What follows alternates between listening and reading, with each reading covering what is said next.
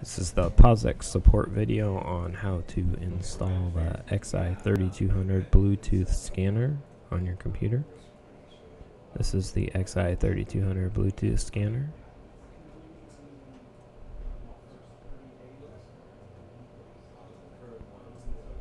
So go ahead and turn your computer on and connect the Bluetooth scanner to your computer. When you do this, you should see an icon appear in your task tray. That icon there that looks as though it's like a B, that's the Bluetooth icon. So let's go down to it and right click and click on Add a Bluetooth device. Go ahead and check the box that says My Device is set up and ready to be found. And it will go ahead and search for your device. This could take a little bit of time.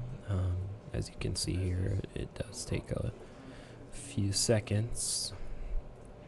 So once it appears, you should see a barcode scanner HID device. Go ahead and click Next. And in Windows XP, you don't actually need a passkey, so we're going to go ahead and select Do Not Use a Passkey. Select that and click Next.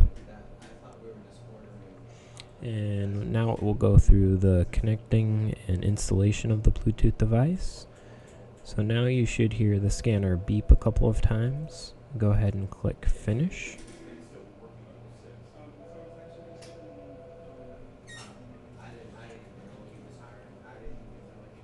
And now you should see some icons show up down on the bottom right that there's a Found New Hardware, and your hardware is installed and ready to be used. Go ahead and open up Notepad and scan some barcodes just to see that your scanner is functioning, and you should be all set to go.